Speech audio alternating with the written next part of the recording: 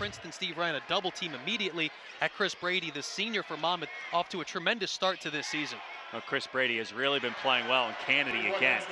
3 threes for Princeton. And Tigers very efficient on the offensive end. Nice cut for Cook, and Princeton's out to an 11-point lead. Gladson hands off to Cook.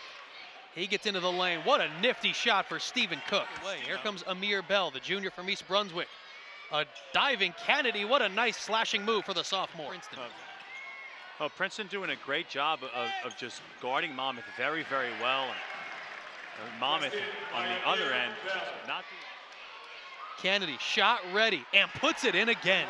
That's a huge development as the Tigers are now on a 3-minute scoring drought that ends just as quickly as I can say it. And Monmouth's ability, Steve, this season to withstand runs. Really, it's receive a punch and deliver a punch. It's been remarkable as Kennedy comes away with an early steal. He's going to go coast to coast and lay it in.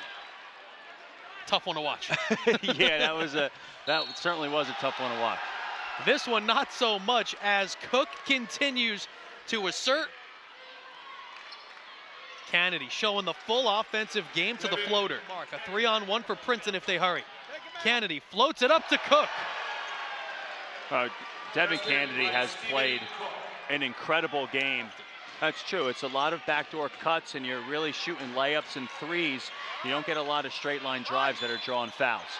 Cook, so strong down low. Robinson, great step back there. Now Monmouth back into the 2-3. Kennedy with an answer and one. Cook to the basket off the window. And what a fantastic basketball game here in the Ocean First Bank Center. Monmouth has won 9 in a row.